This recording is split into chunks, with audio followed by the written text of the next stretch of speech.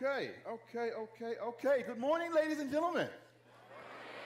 Very good, boys and girls. Okay, I need you to all to take your seats for roll call, please, and listen up for your name, all right? Thanks. Frederick Douglass, here. Okay, good, Frederick. Nice to see you. Susan B. Anthony, here. All right, hi, Susan. All right, Leon Trotsky, here. Okay, a little aggressive there, buddy. Very good. Che Guevara, aquí. Oh, muy bueno, Che. All right, Dr. King. Dr. King? Hey. What have I told you about sleeping in my class, sir? No, Martin, I do not want to hear about another one of your dreams. You stay awake in my class. Okay, Cesar Chavez, please stop confiscating Ben Franklin's grapes. I do not care who started it, sir. Okay, you find a peaceful resolution, sir. Who is tapping me relentlessly like they cannot see I'm talking? Of course. Yes, Miss Tubman? Yes? Okay, fine, you can take the hall pass. No, hey, listen, you do not need to take 20 people in a mat with you every time you go to the bathroom, Harriet. God.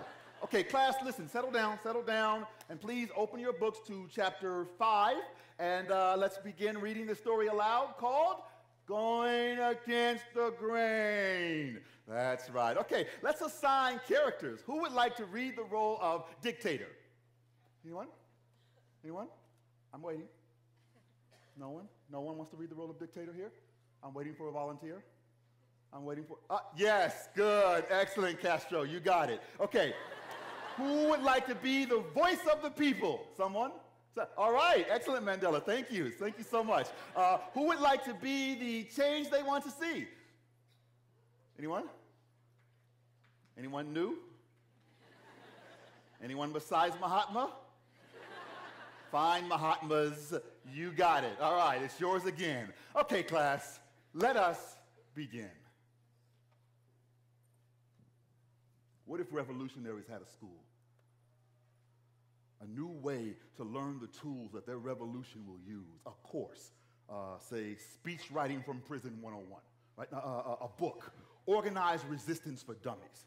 Right? A curriculum like Marcus Garvey University meets Singularity University. Surely there must be some training to attend and a ceremony with a certificate at the end and a diploma to hang up and show to friends so that we can distinguish us from them. Because if we can't tell the revolutionaries from the normal folk, then maybe the revolutionaries can't either. Right? Perhaps they see only the flammable potential in each of us. Maybe they seek only the combustible collision between us. Maybe the curriculum for Revolution 101 is not so tough. Maybe one day you just refuse to go to the back of the bus. Maybe you start off not as Martin, but as Rosa, just a regular gal.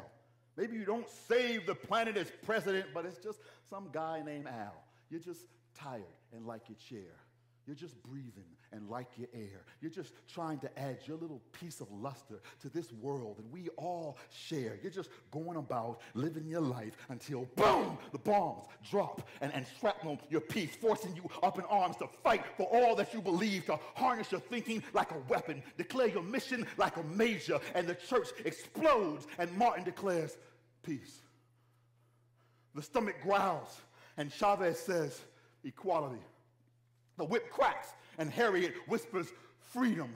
The stocks plummet, and the 99-cent declare democracy. The school fails him. The student becomes a red mark staining his possibilities. The unemployment becomes a virus infecting the economy. The crime rate becomes a stray bullet penetrating a playground. And someone here says, education. And suddenly you join this the ranks of this army of unconventional thinkers at this convention hall who have convened at this annual boot camp for the past 5 years to train their brains to tackle transformation topics and independent matters and celebrate the revolutionary mindset at every touch point. I can see it. I can see students passing each other in the halls, giving each other the book power fist. Book power, brother. Book power. huh? Right? Professors start classes with power to the pupils, power to the pupils, right? Deans respond in staff meetings shouting, right on, sister, right on. Graduates in commencement calling out, you gotta fight the powers that be, like declaring your major, like finding your cause, like accepting your mission and taking on the job and the purpose and the identity of a revolutionary, to own it like I am Malcolm X, I am John Adams, I am Huey Newton, I am Sekou Andrews, I am Aisha Jenkins and Kim Yao and Mauricio Hernandez, I am every fearless revolutionary sitting right around me right now, who sits here unafraid to let this world know your true intentions, right? Who stands facing the direction of the grain, unafraid to go against it. I am 91-year-old Norman Lear, who wears camouflage PJs to bed and a green beret shower cap to bathe, because he has fought this world and that he gives to his kids and wears his soldier every day. It's like, you better suit up. I am 20-something-year-old, what's your name? What's your name? Alex, huh? Huh? I am Alex, a U of M graduate who sees the straight and narrow path before him and makes a fork of it.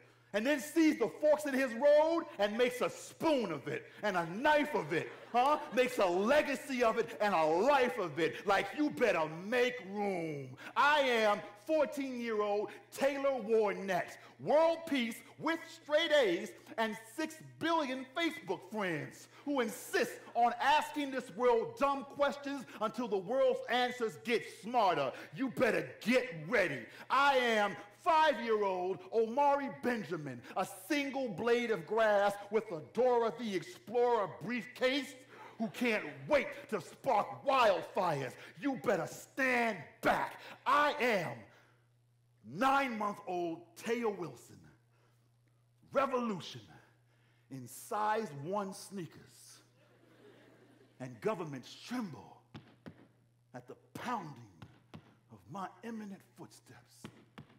You better watch out. I am